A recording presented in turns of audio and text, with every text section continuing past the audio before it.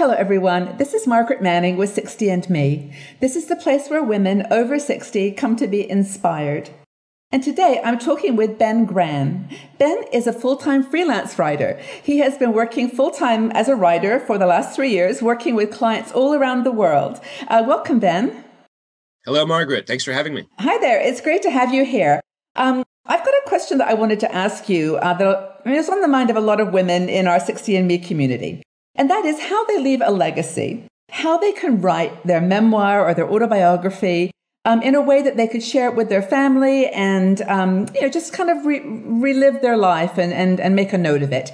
So can you help us to understand how we would get started writing our memoir? Definitely. I feel like writing memoirs is something that everyone should do. I think it's such a beautiful way to share your memories with your family and really kind of leave a legacy, like you said. I would love it if I had memoirs of my grandparents, who've already passed on. Yes. It's something that can be of a great comfort to your family to show them who you were, who you are, who they are. It's part of the way that we transmit our sense of identity as a family. For sure. And I remember a few years ago, there was an article. There's a writer named Anna Quindlen.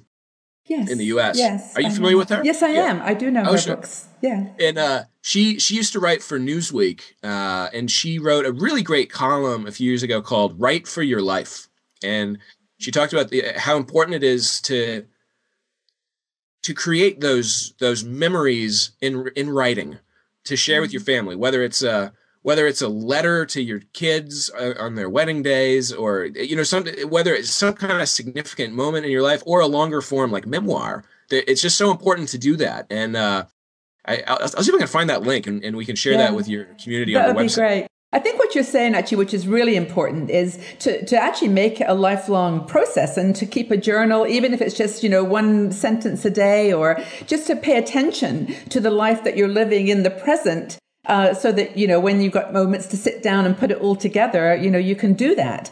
So assuming that I've done this all my life and I've got lots of great notes and pictures, which we will probably have pictures, where do we start when we're writing a book? What are the steps? What's the plan? I think one of the ways to approach it is think about whose memoirs have you read that really affected you and that you would like to emulate. Because there are different types of memoirs. There are like the more comprehensive ones that are kind of like chronological, like from the start, that cover a very long span of someone's life. There are more like kind of situational memoirs, I guess, for lack of a better word, where someone like relates the story of how they got through a particular experience in their life, right? Or overcame a certain challenge in their life. And so give some thought to, maybe read a few memoirs of people you admire and see which books really resonate with you. And then just, imitation is the sincerest form of flattery. Yeah, so, maybe you can just say, oh, well, I really like this person's memoir and I want to do mine in a similar style. Okay. So maybe start there. Find one that you like, find one that you want to emulate. I think that's a great idea. And the important thing is that no one really is going to read it except for yourself and your family. It's not, well, unless you want to publish it, which we can talk about later, but you don't have to really worry too much about whether the sentence structure is perfect. It's kind of, start with the chapter headings maybe. And as you say, if you want to do, I was born in, and then right the way through, or, I dealt with this situation that I want the family to understand. So, but tell us about, most women aren't authors by profession, and they're not great, writers, but they can tell stories. What's the best way to tell the story of your life if you decide to go the chapter route? And how do you get those memories back? How do you tell those stories? I think it kind of, I suppose every person has different triggers, right? That might bring back certain memories. I think it's important to try and get back into that mindset that you were in at each stage of your life. Like, to whatever extent possible, try and remember how it felt to be a high school student, or how it felt when you were out in the world for the first time, having a job, or what was it like to be married in the early years of marriage, or whatever stage of life you're talking about. Try and try and find something that like puts you back in that moment. Um, I I mean, I'm not 60 yet. I'm only 34 at this point, but I still remember how it felt on the last day of high school.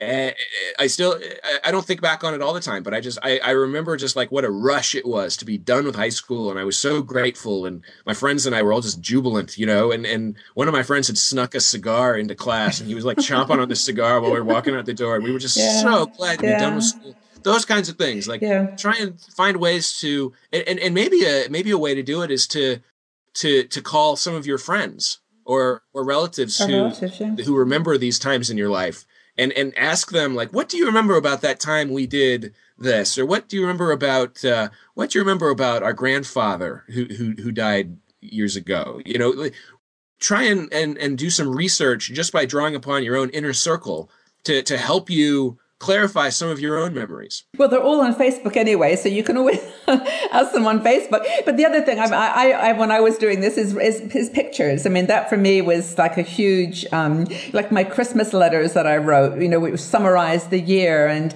brought back the memories of exactly what happened. And as you said, sometimes it's one thing, like the cigar, that crystallizes the whole experience of that year or of that time in your life. And I think that's the fun part about it. But also, so let's go back to publishing, because what if you do want to publish your book and you've got a really good story? I mean, some people have lived amazing lives and 6 decades of life. How would we do that? There are a lot of tools for self-publishing online, right, where you can use websites such as Amazon.com has a website called CreateSpace, okay, where people can basically upload a manuscript of their book and get it printed and have it published for Amazon Kindle. You can have it published online as an ebook as well. Wow. And you can sell your book online to anyone who might be interested. Is there a charge for that? Does it cost money to do that? It does. I'm not familiar with the fee structure right off the top of my head, but there's some cost. There's some cost. But it's great. And the nice thing is, even though it does cost money to use services like CreateSpace, the fees are a lot more kind of flexible and scalable depending on how many copies of your book you want to print, depending on how much advertising you want to do to promote your book. So it can be pretty cheap. I mean, if you just want to print like 50 copies of your book to give to family members, you can do that more cheaply than ever before. You don't have to spend thousands and thousands of dollars to run a printing press and print thousands of copies. You can just you can do it on a small scale.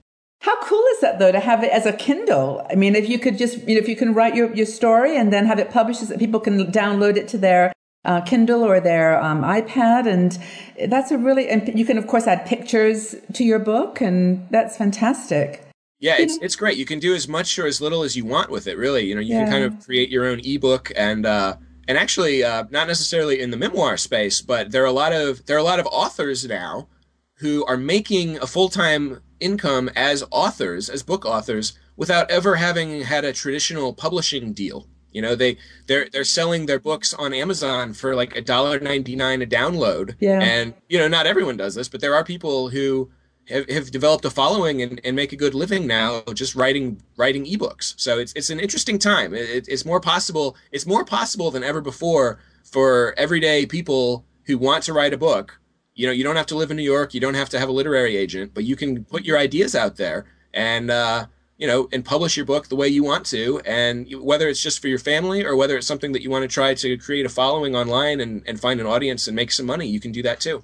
This is a really, really cool conversation, because I think a lot of women, from in the community are actually, they talk to us online about the things they've been through in their lives, the challenges that they've faced. And I think a lot of times when you're in your 60s, you just sometimes feel like, you're never going to get a chance to share that wisdom, with the younger generations in your family. And I think that's one of the sad things about our age, is that we're not given as many outlets for talking about our wisdom and the things we've learned over time. So I think publishing or writing your own book is just a really cool way of saying who you are, what you did, and passing it on. But what if you don't want to write it yourself? What if you have tons of great ideas, but you either don't want to write it or you don't have the time? What kind of options have we got there? Well, in that case, you could hire someone like me. Okay. No plug intended. Shameless plug.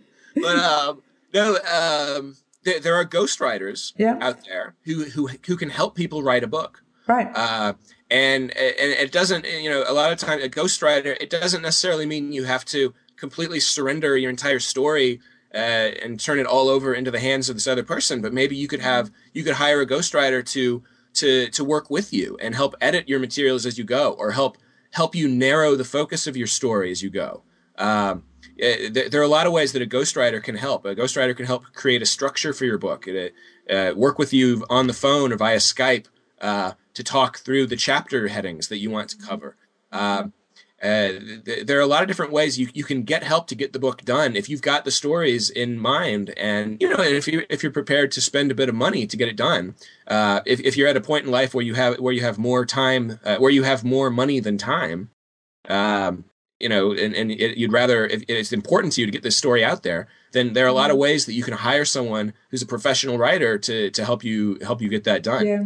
I think actually a lot of professional writers, politicians, people who are working in the middle of a book they're writing actually use a ghostwriter. So I don't think that's an unusual way of writing a book. But yeah, it's true. I actually have a friend who's a ghostwriter, and she does like really high end ghostwriting contracts. And yeah, she basically said like any book written by a celebrity or a musician or an athlete or a politician, like none of those people actually wrote the book. Yes, yes. It's always a ghostwriter. And I just want to mention too, if someone's interested in hiring a ghostwriter, you can go to a website called elance.com, and you can post a project where you can say, I want to write my memoirs, I need help. You can post a budget that you're willing to pay and outline the scope of help that you need. And people all over the English-speaking world who work as ghostwriters in various capacities can bid on your project, introduce themselves to you, and you can have a chance to get connected with someone who might help you write your book. So writing a memoir, you can do it yourself. You can have a ghostwriter write it. You can keep it, in your own family, or you can sell it to the world. Lots and lots of options. Definitely. And I think women over 60 need to... You need to recognize the power of your own voice.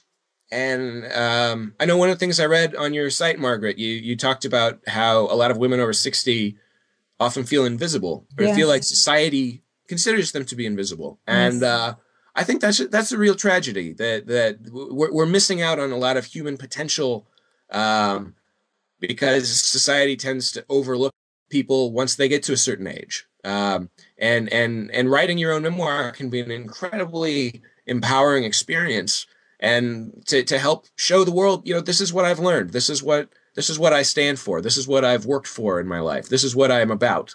And more women over 60 need to seize that power back for themselves. Wow. Well, I couldn't have said it better myself. And I'm so in agreement with you that this invisibility cloak that society puts around us is just a fiction. I mean, we can take it off and be our beautiful, expressive selves. And you're right. Memoirs are probably the best way to do it. So I'm inspired. Well, thank you so much for your time. It's been really great talking to you, Ben. And I really appreciate your insights. Thank you. Thank you so much. Good luck. Thank you.